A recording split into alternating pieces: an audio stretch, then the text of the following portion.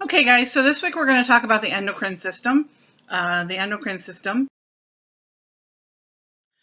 consists of glands, all the glands shown here, as well as some clusters of hormone-secreting cells in various organs like the brain, the heart, and the small intestine. These glands secrete chemicals called hormones, and these hormones influence almost every cell and organ in the body. Endocrine glands do not have ducts. They secrete their hormones directly into the bloodstream. And cells of many different organs are exposed to a particular hormone, but the hormone itself will only act on the cells that have the receptors for that hormone. Those cells are called target cells. So organs or cells with those target cells are the only ones who are going to respond to one particular hormone. Now, you remember I said the nervous system controls most of what your body does, pretty much every part of your body. So does the endocrine system, but they do it in different ways. As you can see here, the endocrine system, it uses hormones. The nervous system uses neurotransmitters. And then the endocrine system distributes those hormones into the bloodstream to be sent around to the body. The nervous system uses neurotransmitters into a synapse. The endocrine system is a slower response, whereas the nervous system is very quick. But because the endocrine system responds slowly, it also has a longer lasting effect. The effect of the nervous system is pretty short-lived. It can adapt pretty quickly. The endocrine system sometimes takes a little longer just because of the way that it works. There are different classifications of hormones because, of course, why would there only be one? You know how confusing our bodies can be. They're classified as either steroid or non-steroid. And a good way to remember this, steroid hormones are made from cholesterol. Non-steroid hormones are protein-based, so they're made from amino acids. Once a hormone reaches its target cell, it binds with a receptor to trigger the changes within that cell. Steroid hormones pass easily through the cell's membrane. Remember that membrane is semi-permeable. And then once inside the cell, it binds to the receptors in the nucleus. The protein-based or the non-steroid hormones can't penetrate the cell wall. They're too big. They bind to receptors on the surface of the cell. That binding then activates a second messenger system, and then a cascade of processes results in the production of a second messenger. The second messenger activates specific enzymes. The enzymes influence the cellular reactions that produce the cell's response to that hormone. So let's talk about some of the hormones that are in your endocrine system. First one is the pituitary gland. Pituitary gland is the one that really influences more body processes than any other gland in your endocrine system. It's about the size of a pea, and it sits underneath the hypothalamus. You remember the hypothalamus from the brain up inside your brain and in the skull. It lies actually in the sella turcica. That's the cavity within the sphenoid bone. And then there's a stalk called the infundibulum that connects the hypothalamus and the pituitary together. And then the pituitary, of course, some more subdivisions, is actually two different glands together. The anterior pituitary, also known as the adenohypophysis, and you can remember that they both start with A. And then the posterior pituitary is called the neurohypophysis, and they both do different things, or actually different types of tissue. The anterior pituitary is the larger of the two, and this is the one that consists of glandular tissue. It secretes a number of really important hormones under the direction of the hypothalamus. Neurons within the hypothalamus make what is known as releasing hormones, and those releasing hormones stimulate the anterior pituitary to secrete hormones it produces.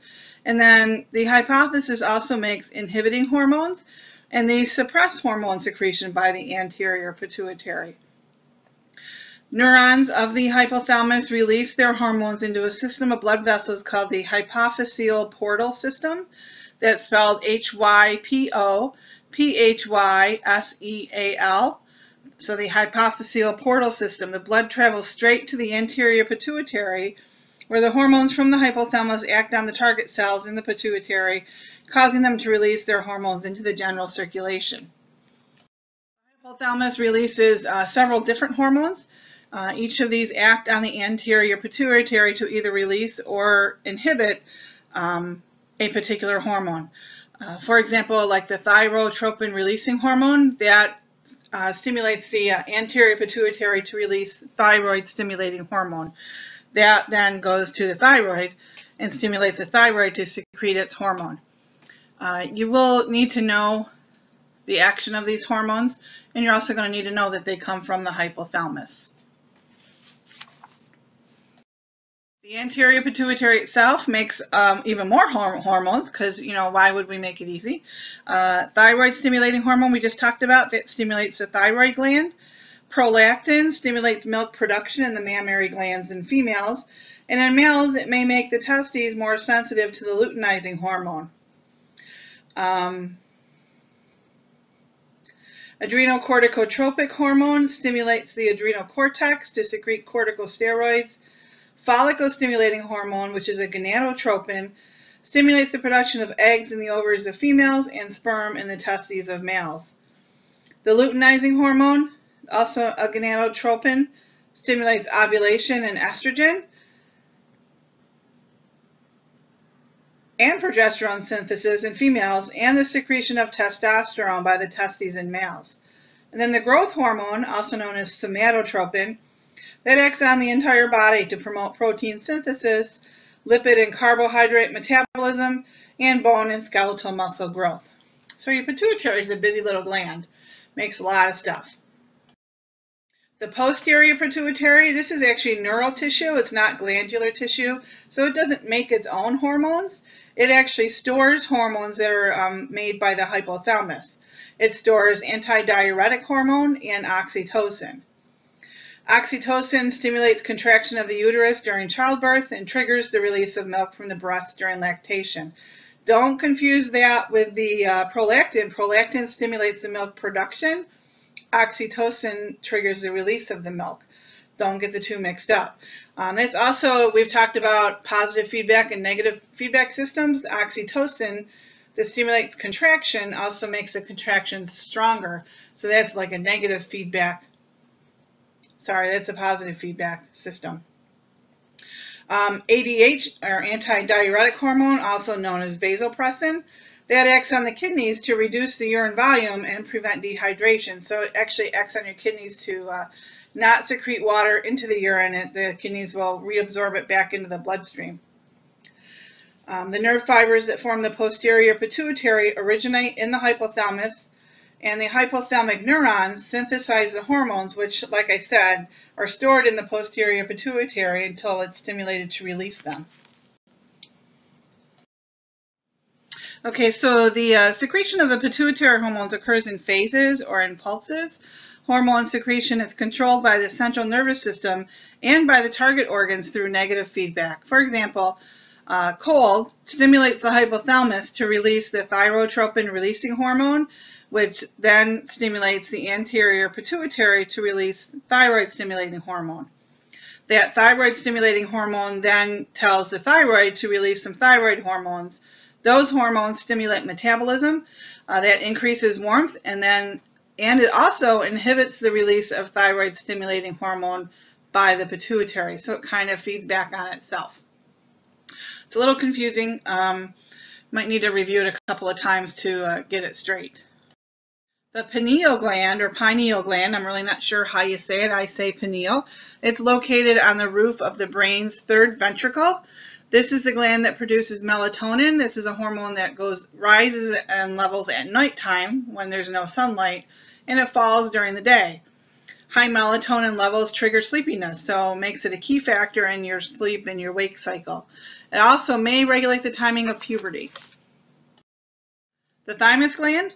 This lies in the mediastinum, just beneath the sternum. So you can see it right here on this picture. Right here. In children, the thymus gland is pretty large, and it starts to shrink when you reach puberty. By adulthood or old age, depending on what you consider old age, it's mostly fat and fibrous tissue. The thymus gland secretes thymosin and thymopoietin, and these have a role in the development of the immune system. Because it secretes hormones, it's considered part of the endocrine system. The actions of the hormones also make it a part of the immune system. So it's one of those, it's part of two different body systems. Thyroid, this is maybe one of the more commonly known glands. It's the largest of the endocrine glands. It consists of two large lobes connected by a narrow band of tissue called the isthmus. And you can see that right here. It's really not delineated like that, but it is just a really narrow band. It's in your neck. It kind of wraps around the front and side portions of your trachea. Thyroid is made up of tissues, tiny little sacs called thyroid follicles, and each follicle is filled with a really kind of a thick fluid called thyroid colloid, a lot of oids. The cells lining the sac secrete the two main thyroid hormones, T3 and T4. The other names for T3 and T4 is triiodothyronin and thyroxin. If you just remember T4 is thyroxin, you don't need to try to remember how to pronounce the other name for T3. The thyroid is unique in that, unlike any of the other glands, it can store its own hormones for later use. Cells between the thyroid follicles, and you can see here this is one of the thyroid follicles, the cells between them are the parafollicular cells. These secrete the hormone calcitonin in response to rising blood calcium levels. Calcitonin then triggers the deposit of calcium into bone, and that results in promoting bone formation and bringing blood calcium levels down lower. The parathyroid glands, there's usually, and most people have 4 of them. Some people may have fewer, some people may have 1 or 2 more. It varies, and their location varies, but they're mostly found on the posterior surface of the thyroid. Posterior, you remember, means the back surface, so it's towards the back of your neck. They secrete the parathyroid hormone, that kind of makes sense, in response to low blood levels of calcium. Parathyroid hormone is the main hormone used to maintain normal blood levels of calcium. And you remember calcium is responsible. Adequate levels of calcium is really very important for nerve and muscle function. You remember that from when we did the muscle system and the nervous system and the need for calcium with impulse transmission and muscle contraction.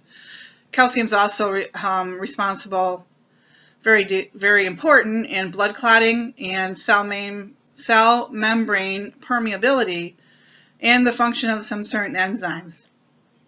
The parathyroid hormone inhibits new bone formation, and it stimulates the breakdown of old bones, causing calcium and, by extension, phosphate to move out of the bone and into the blood. It encourages the kidneys to reabsorb calcium so the kidneys won't excrete it into the urine.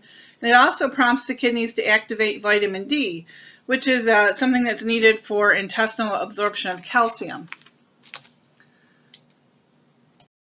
Calcium homeostasis, this is a little chart that kind of illustrates that. If you have high blood calcium levels, your thyroid hormone is going to release calcitonin. Calcitonin is going to prompt the move of calcium from the blood into the bones, and then the blood calcium levels decrease, hopefully to normal levels. If the blood calcium level is low, let's get up here. Blood calcium level is low. The parathyroid releases the parathyroid hormone, which causes calcium to move from the bones into the bloodstream. It also works on the kidneys, remember, to reabsorb calcium and to activate vitamin D so that calcium can be absorbed from your intestines into the blood. And then the levels will increase back to normal. So that's when I wanted to do this, and then back to the normal. It's a constant back and forth action, like a lot of things in your body, and it's a constant need to maintain that homeostasis. So we're going to move on to the adrenal glands now. And actually each adrenal gland is 2 distinct glands, because again, why would we make it easy? The inner portion is called the adrenal medulla, and that's really modified neurons, and it functions as part of the sympathetic nervous system. And if you remember, sympathetic nervous system is what causes your heart rate and your breathing to speed up. The outer portion is called the adrenal cortex. That's glandular tissue, and that secretes steroid hormones known as corticosteroids. The adrenal medulla has modified neurons that are the ones that act as part of the sympathetic nervous system. These cells secrete catecholamines known as epinephrine and norepinephrine in response to stimulation. These catecholamines prepare the body for physical activity by increasing the heart rate and blood pressure, stimulating circulation to the muscles, and dilating the bronchioles. They also boost glucose levels, because remember, glucose is a source of fuel, and it does that by breaking down glycogen into glucose and converting fatty acids and amino acids into glucose. And then, of course, the adrenal cortex, because there's more subdivisions of everything. The adrenal cortex has 3 layers of glandular tissue. The outer layer secretes mineral corticoids. The middle layer secretes glucocorticoids, and the innermost layer secretes sex steroids. I'm not going to expect you to know the names of those layers, but I do want you to know which layer secretes which type of hormones. So we can talk about these a little more. I have trouble with this word, I'm sorry. Mineral corticoids, aldosterone, really, acts on the kidneys to promote sodium retention and excretion of potassium. And of course, water follows sodium, so water is going to follow the sodium and stay within the body and within the bloodstream. Cortisol is the principal glucocorticoid. That helps the body adapt to stress. It repairs damaged tissues by stimulating the breakdown of fat and protein and converting fat and protein to glucose. It also stimulates the release of fatty acids and glucose into the blood. Cortisol has an anti-inflammatory effect, and that's what I really want you to remember about that. It suppresses the immune system if it's secreted over long term, and it's essential for maintaining a normal blood pressure. The sex steroids include a weak form of androgen, and that's converted to the more potent androgen testosterone, and small amounts of estrogen. The adrenal gland is a very busy one, like all our other glands, and it really does a lot. Not as much as the pituitary, but it does quite a lot. The pancreas contain both endocrine and exocrine tissues. The majority of the pancreas acts as an exocrine gland, which means it secretes its digestive enzymes into ducts that drain into the small intestine. We're going to learn more about that when we talk about the digestive system. But scattered around with the exocrine cells, I was trying to think of a better way to say that, are clusters of endocrine cells called pancreatic islets, or islets of Langerhans, and that's Langerhans. These islets contain alpha cells, beta cells, and delta cells. Alpha cells secrete the hormone glucagon between meals when your blood glucose levels drop. The glucagon stimulates liver cells to convert glycogen into glucose and also to convert fatty acids and amino acids into glucose. The result is more glucose is released into the bloodstream and your blood glucose levels go up. Beta cells secrete the hormone insulin. After eating, the levels of glucose and amino acids in the blood increase. And this is how I remember insulin and increase. If your glucose levels increase, your beta cells are going to secrete insulin. Insulin stimulates cells to absorb these nutrients, causing blood glucose levels to decline. So remember when we talked about the cells and there were some receptors on the wall of the cell membrane that acted as channels, that the only way things could get in there was through those channels with those receptors. This is one of them. And then the delta cells secrete somatostatin, a hormone that works within the pancreas to regulate all the other endocrine cells. It inhibits the release of glucagon, insulin, and the growth hormone.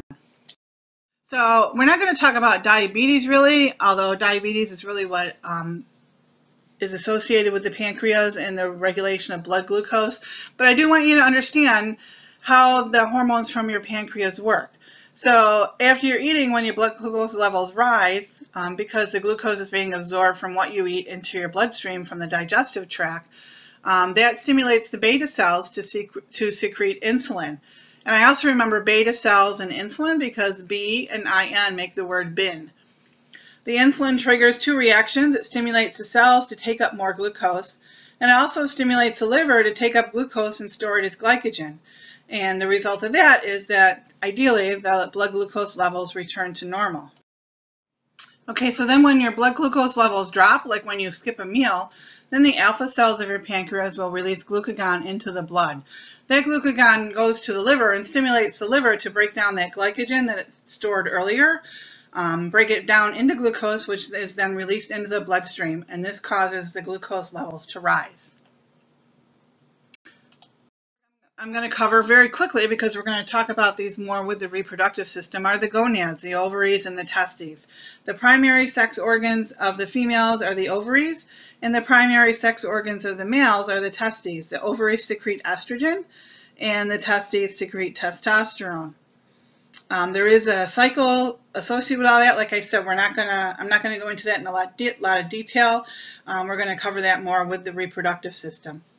And that's the endocrine system in a nutshell. I do have a couple of things I'm going to be posting on Schoology for you as far as the regulation of calcium levels and the regulation of glucose levels, which is a big function of a couple of different endocrine glands. And don't forget, there's also medical terminology that you're going to need to know. And that's it for this week.